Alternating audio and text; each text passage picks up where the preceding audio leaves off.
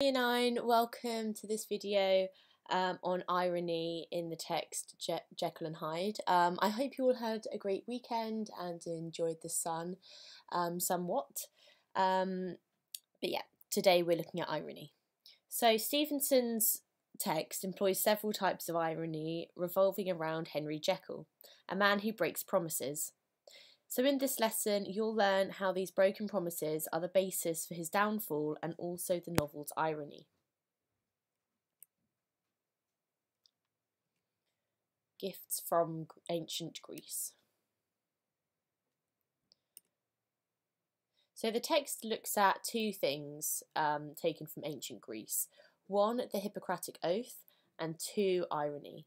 So the Hippocratic Oath was where physicians promised to preserve life and heal the sick, to maintain doctor-patient confidentiality, and to pass knowledge down through the generations. So this was basically an oath that they had to say before they became a physician, and another word for physician is a doctor. So in the book, Dr. Henry Jekyll would have taken this oath because he is a doctor. The next thing, irony, refers to words intended to mean the opposite of what they actually mean, or events that are contrary to what is expected. It comes in three main forms in the text, so verbal, situational, and dramatic. These are all present in the novel and actually relate to the three main parts of the Hippocratic Oath. So let's see how, beginning with verbal irony. Okay, so your first task is to research the Hippocratic Oath. This would form context for your writing. So in a piece paragraph, if you spoke about the Hippocratic Oath and linked that to the text, then that would be context. So that's what I would like you to do. Just type it in Google, see what comes up, and just write something that you've learnt maybe about the Hippocratic Oath. Okie dokie. So now let's look at verbal irony. Protecting confidentiality. An example of verbal irony occurs when Mr. Utterson, the lawyer, is curious about the mysterious character of Mr. Hyde and comments on this to Dr. Jekyll. As a doctor, Henry Jekyll would naturally protect the patients he treats. People like Utterson would assume this of the good doctor. Verbal irony is in play when, in reference to Mr. Hyde, Jekyll tells Utterson, "I am quite sure of him. I have grounds for certainty that I cannot share with anyone." For other characters, such as Utterson, this can be construed as protecting his patient as an ethical physician. And for this reason, Jekyll's withholding information would not likely be questioned. But for the reader, it is different. The reader by now understands his grounds for certainty and why he cannot share. The reader knows that Hyde is Jekyll's cruel and criminal alter ego, or other self. And in this example of verbal irony, the words do not mean what they seem, but refer to something else outside of the character's expectations. So just to clarify this for you, we're going to watch this video, which is just going to explain what verbal irony is.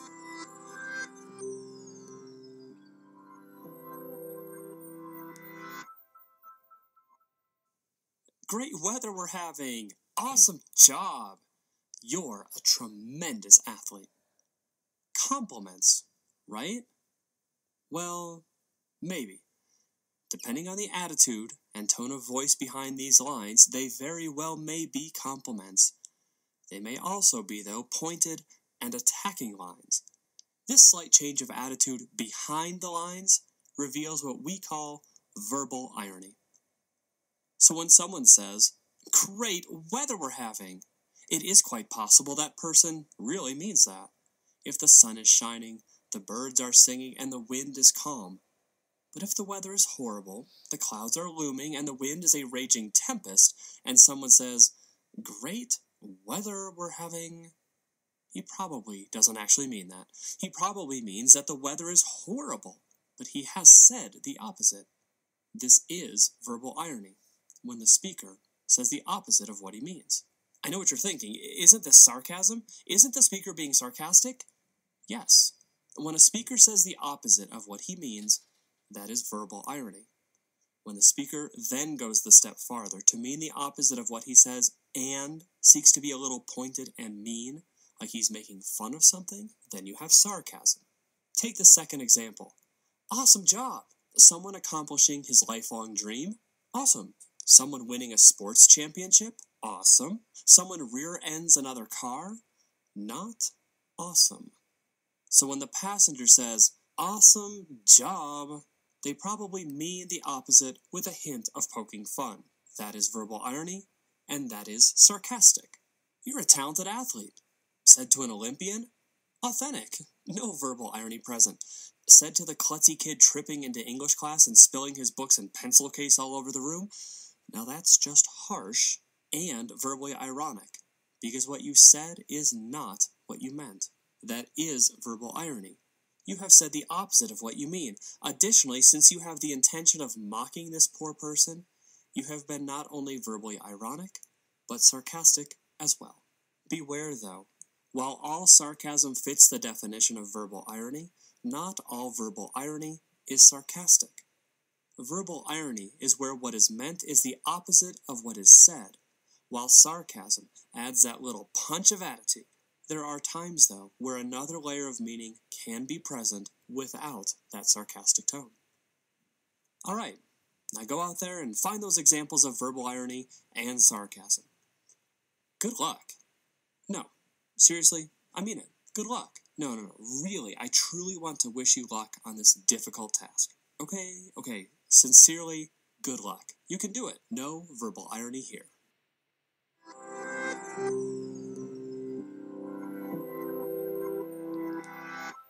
Alright then.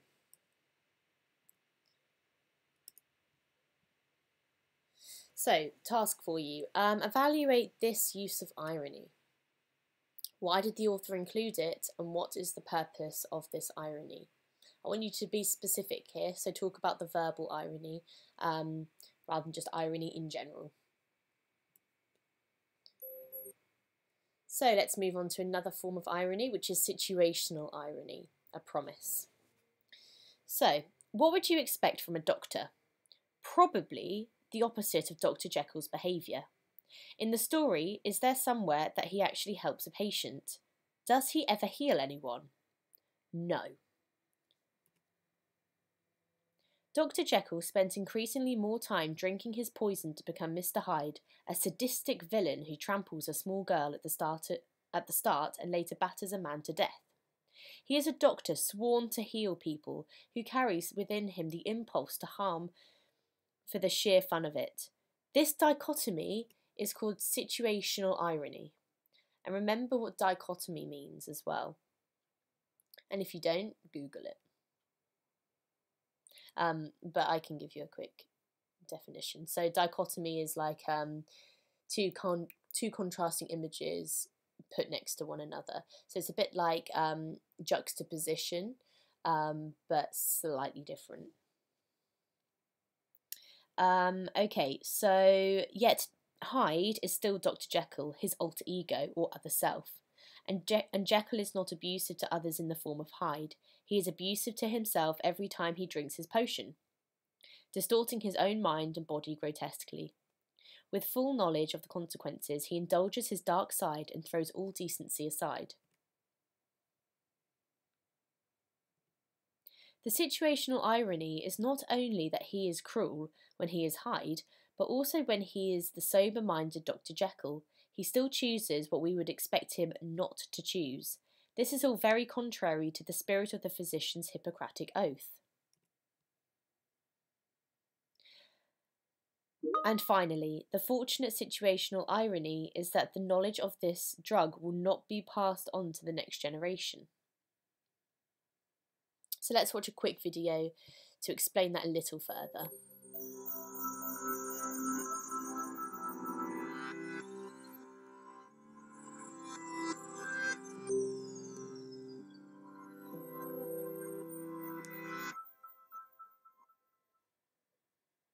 Picture this. Your friend and you are watching a sitcom, and the sassy sidekick walks into a room carrying a 4-tiered wedding cake. He trips, falls, and face plants into the cake. Your friend doubles over with laughter and says, "So ridiculous! So ironic!" Well, quick, what do? Do you laugh along with the laugh track and let this grievous misinterpretation of irony go? Or do you throw caution to the wind and explain the true meaning of irony? If you're me, you choose the latter. Unfortunately, irony has been completely misunderstood. We tend to throw out that term whenever we see something funny or coincidental. And while many examples of true irony can be funny, that is not the driving factor of being ironic. A situation is only ironic if what happens is the exact opposite of what was expected. If you expect A, but get B, then you have irony. Let's take the slapstick cake situation as an example. When someone walks in, precariously balancing something that shouldn't be carried alone, trips, falls, and makes a mess, it is funny, but it's not ironic. In fact, you probably expect someone who is single-handedly carrying a huge cake to trip. When he does, reality aligns with expectations, and so that is not irony. But what if the sassy sidekick walked in wearing a gold medal that he'd won at the cakewalking event at the Atlanta Olympics in 1996? What if that sidekick was a professional cake carrier? Then, maybe there would have been a reasonable expectation that he would have been more skilled when carrying a ridiculously large cake. Then, when that reasonable expectation was not met by the tripping sidekick, irony would have been exemplified. Another example. A senior citizen texting and blogging. The common and reasonable expectation of more mature men and women is that they don't like or know technology, that they have a hard time turning on a computer, or that they have the old brick cell phones from the 1980s. One should not expect them to be connected, high-tech, or savvy enough to text or to be blogging, which must seem like some sort of newfangled thing that, back in my day, they never had. So when Granny pulls out her smartphone to post pictures of her dentures or her grandkids, irony ensues. Reasonable expectations of the situation are not met. That is irony. So while the cake dropper might not be ironic, there are all kinds of situations in life that are. Go out and find those true examples of irony.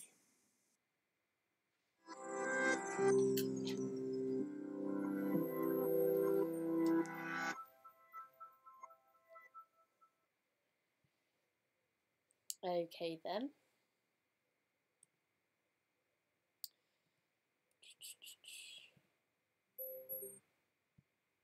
Okay, next task for you then. So write down an example of your own of situational irony. You can Google this if you like. I've got one example for you. So one example of situational irony could be my... okay, so we've got a policeman. His son has been arrested. That would be situational irony because you would not expect a policeman's son to be arrested. So let's move on to dramatic irony now. This is our last form of irony. So, dramatic irony, a known secret. The first example of verbal irony is also an example of dramatic irony. We, the readers, know why Dr. Jekyll can't share information on Hyde, so we are in on a secret with Jekyll. This is dramatic irony. We know these two opposites live within one man. Henry Jekyll doesn't want to talk about him because that's his secret. Hyde has committed crimes, which kind of means Jekyll has committed crimes as well. But the others in the tale don't know any of this. They are in the dark, and that's what makes it fun. We are given a bit of a privilege to be let in on the secrets that the people in the story have not yet discovered, and we get to wait and see how they struggle to find out the truth. Another example of dramatic irony has been provided by the passage of time. The story was published in 1886, but at that time the early readers did not know any more than each page revealed and felt each surprising plot twist as something fresh and unfamiliar. But this is not the case for the readers of today.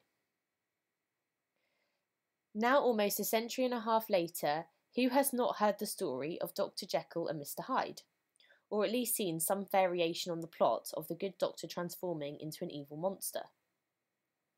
This theme is enough a part of English language cultures that we would all understand when a moody person is referred to as a Jekyll and Hyde.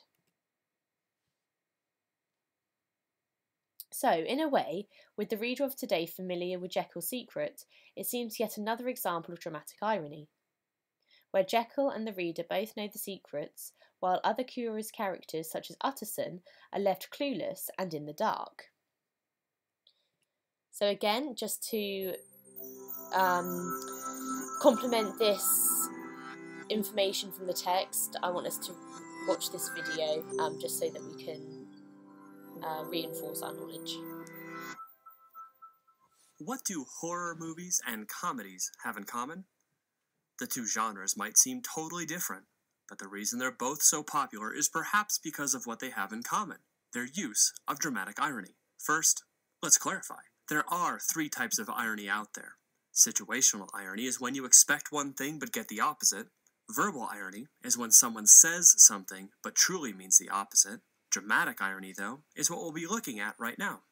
Dramatic irony is when the audience seems to know more about an event, a situation, or a conversation than the characters in the movie, on the show, or in the book do. The audience is in on a secret that the characters have missed. This is a great storytelling device that creates tremendous emotion within that text. Think about it for a moment. How does it feel when, in a horror film, you know that the scary villain is hiding behind that door in the darkened room? The music becomes eerie, the lighting creates complete shadows. This has to be bad for the hero. Of course, though, that hero must enter the room to find the villain. You feel tremendous tension and the suspense of knowing that someone will jump out and be scary, but you just don't know when. That tension is dramatic irony. You know something more than the characters in the film. Now, take the typical comedy. There will probably be some type of misunderstanding. Again, we know more of what is going on than the characters do. Picture two characters making a plan for a birthday surprise for their roommate, while that roommate overhears the entire conversation from the hallway. From there, confusion and misunderstanding occur, and the tension builds. But this isn't the same tension as the horror film, since it is probably pretty funny, as the characters try to figure out the who's and the what's. But it serves as a great example of the tension and suspense of dramatic irony. This tension or suspense in both genres drives the story and keeps the plot progressing. The audience wants, no, needs, to see the tension of the dramatic irony broken either by the scary person jumping out of the shadows or by someone finally revealing someone's true identity and clearing up the confusion. So when you feel like you are in on a secret, that is dramatic irony, a hallmark of all the great writers, from Shakespeare to Hitchcock.